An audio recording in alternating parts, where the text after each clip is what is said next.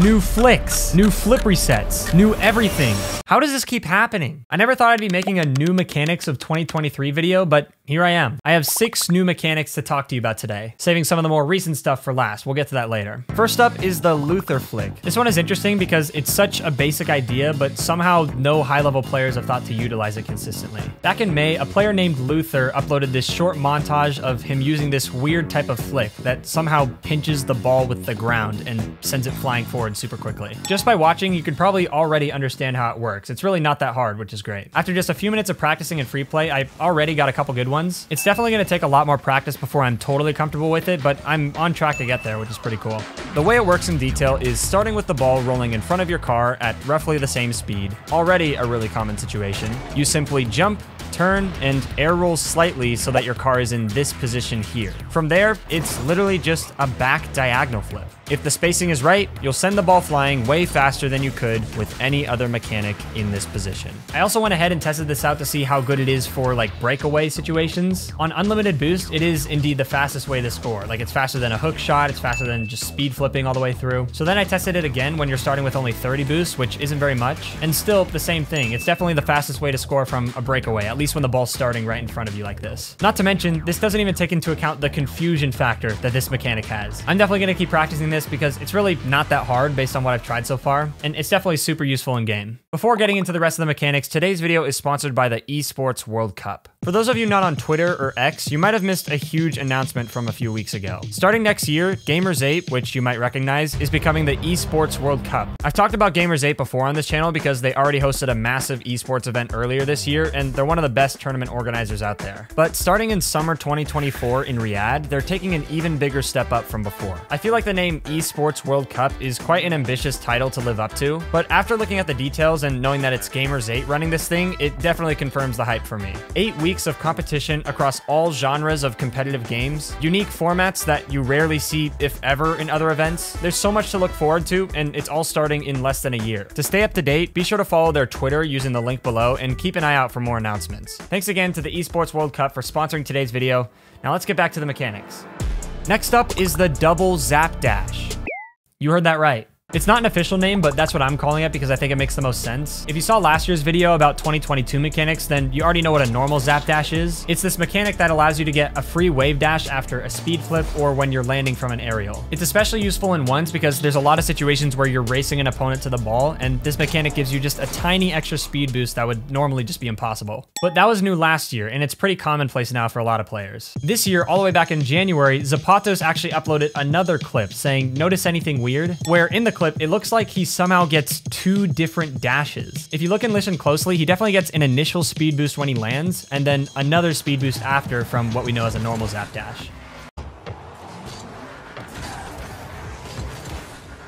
He starts the clip with 0 boost and very little momentum on the back wall, and then within a second or two gets immediately up to max speed. This thread actually continues with Halfway Dead replying a few times, and from what I can gather from it, it seems like what's happening here is a normal forward wave dash as your front wheels touch the ground, so that's already a little different. And then within milliseconds after, you do a normal jump, which somehow only lifts the front wheels, so you can then do another wave dash. So pressing A 3 total times to get 2 dashes back to back.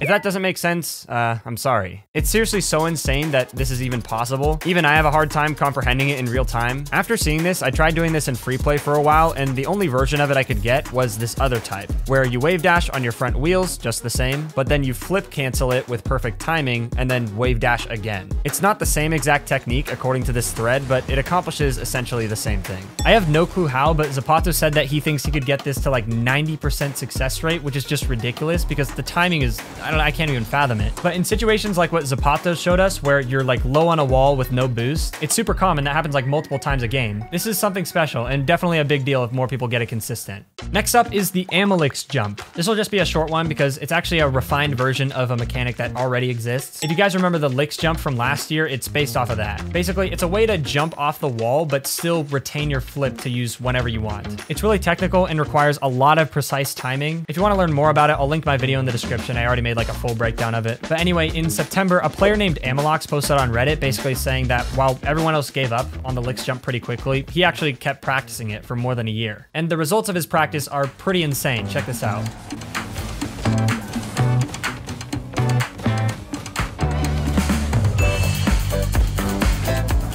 As you can see, this refined version of the licks jump is basically just as quick as a normal air dribble setup, which is pretty cool. A problem back then with the normal licks jump was that your car would be facing the complete wrong direction for a moment as soon as you left the wall, but Amalox has clearly fixed that. If this gets fully consistent, this is a huge deal. But that's also exactly the problem. While Amalox has definitely perfected the setup when he gets it right, even after a year of practice, he still hasn't gotten it fully consistent. I think that's also why all of these clips that we've seen are just in training still. In the post, he says he gets it about 1 in every 3 tries, which is definitely a lot better than anyone else in the world. But still, for it to be like a true competitive mechanic, you have to be able to do it almost every single time. So for now, I think this will continue to just stay in the freestyling world unless someone does come along and gets it fully consistent, which may or may not happen.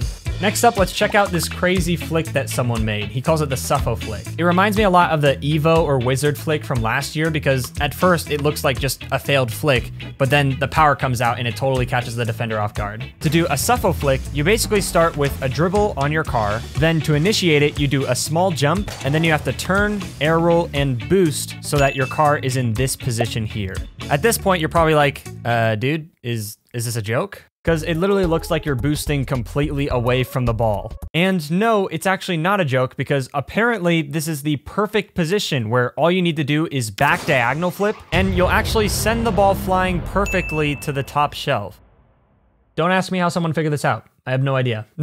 In full motion, this seriously looks so stupid that it's amazing. It just baffles me how you can be so far away from the ball and then one flip later, you're launching it top corner. What's even weirder about this is that it's actually not even as hard as it looks. When I tried learning it, it actually didn't even take that long before I got my first one. Fortunately, its creator made a tutorial for it, so that definitely helped a bit. It reminds me a ton of when I first learned the breezy flick, because you're basically just doing one small pop and then you do some crazy maneuver and then the power comes out at the end. Which is also why I can confirm this is learnable and reasonable to get consistent. I'd love to see some really good players try to learn this because it's such a fancy move and it's actually pretty fun once you're comfortable with it. Let's talk about something that just came into the scene a month ago. This one is called the purple shot. If you've played Rocket League Sideswipe before, which is the mobile version of Rocket League, then you probably already know what a real purple shot is because it's literally a mechanic built into the game. In Sideswipe, when you jump off the ball with your wheels, it actually launches it forward with some purple sparks. Unfortunately though, this is just a Sideswipe thing and it's not possible in real Rocket League. Or so I thought. Just last month, a member of Pulse Clan named Leo Gabin, or Leo Gabin, I don't know how to say his name, he posted a clip from an actual ranked game with some really weird physics. Take a look.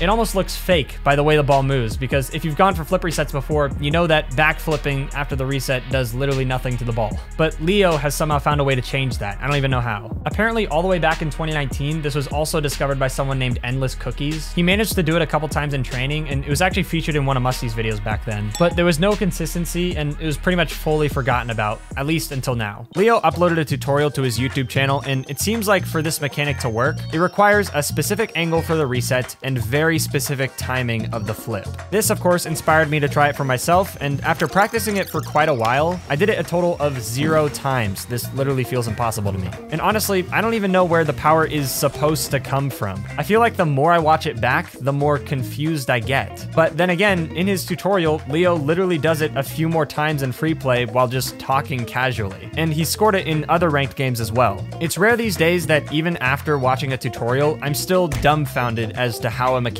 works, and it's no fault of Leo at all. It really just shows you how impressive it is that he found a way to replicate something that many experienced players can't even do once. I'm kind of indifferent about this mechanic because I'm a little annoyed I literally couldn't do it at all after so much practice, but it's exciting that we're still finding new things about this game's physics. Like, that still blows my mind.